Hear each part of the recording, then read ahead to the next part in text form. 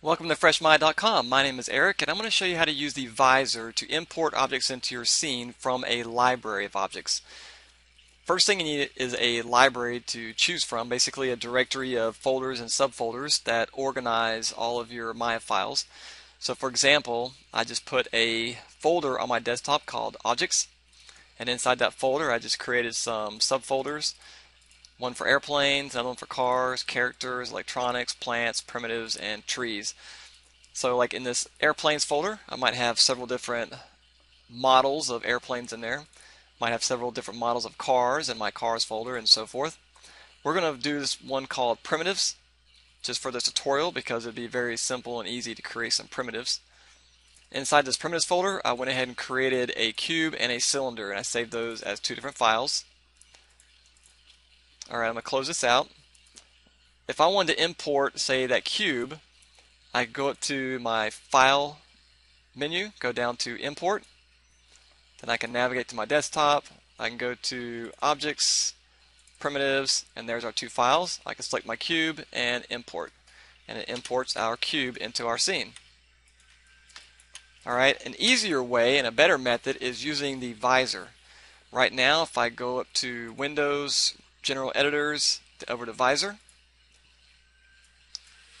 we would have to kind of navigate through all this, but we can create a tab. So I'm just going to go ahead and do that. Under the tab menu, you'll want to create a new tab.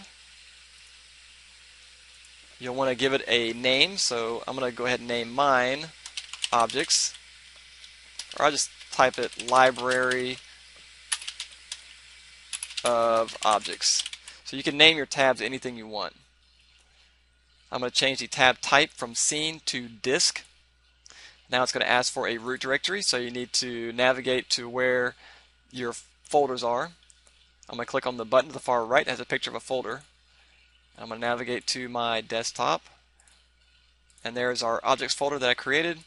Click OK. If I want to hide the directory tree, I can check mark that.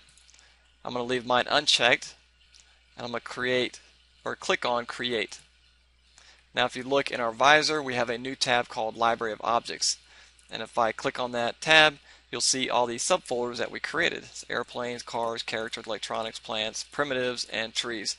If I click on the primitives folder, you'll see the two files that I created. So there's the cube that we created and the cylinder. So now if I want to, I can import this cube into our scene. So I can just right click on the cube file and select Import My File. And there's our cube imported into our scene. Now the problem with this, even though this will show all the different stuff that we model in Maya, the problem is I can't look at this and tell what these look like. So like the cylinder over here, I don't know how short the cylinder is or how tall the cylinder is. So all I know is that it's a file that has a cylinder in it. What we want to do is we want to create a picture representation to replace the Maya logo that we're seeing here.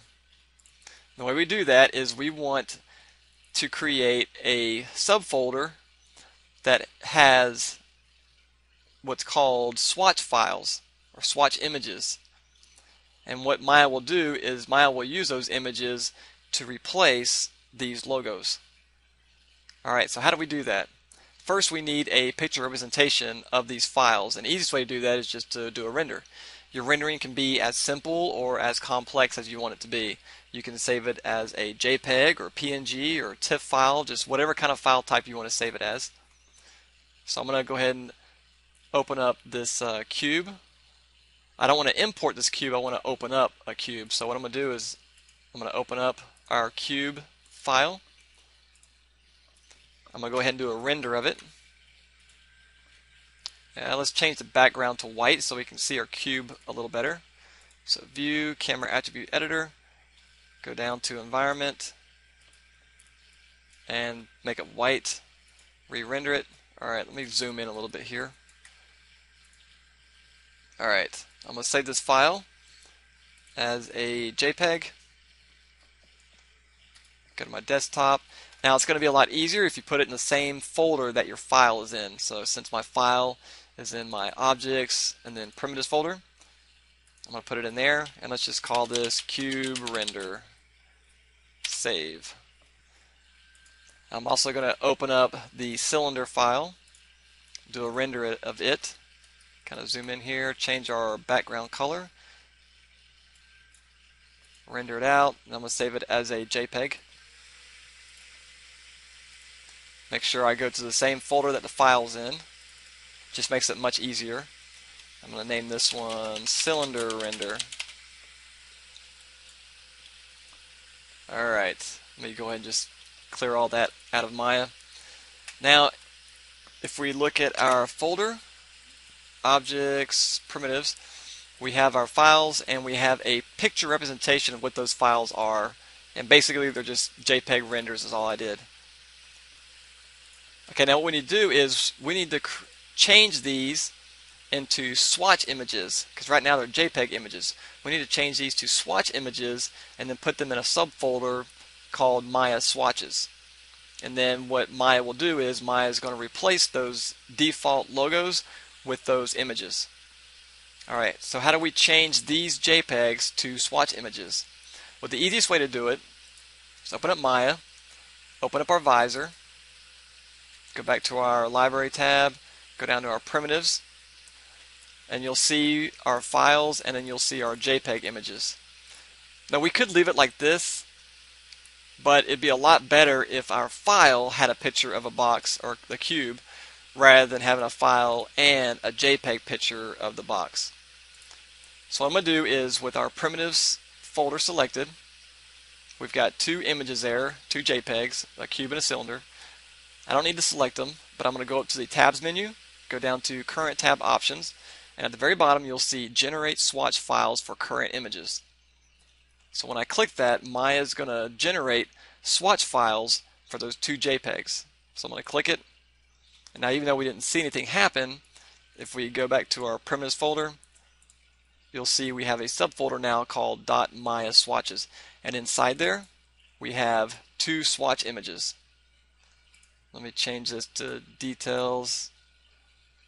Well, I guess it doesn't show it there, but if I click on it and you look down here at the bottom, you'll see it says swatch image file. Even though it says the name of the file is .jpg for JPEG, it's not a JPEG file, it's a swatch image file. Alright, let me go back into Maya. Let me just click on trees, back to primitives. They're still separate, and that's because we have to do one more step.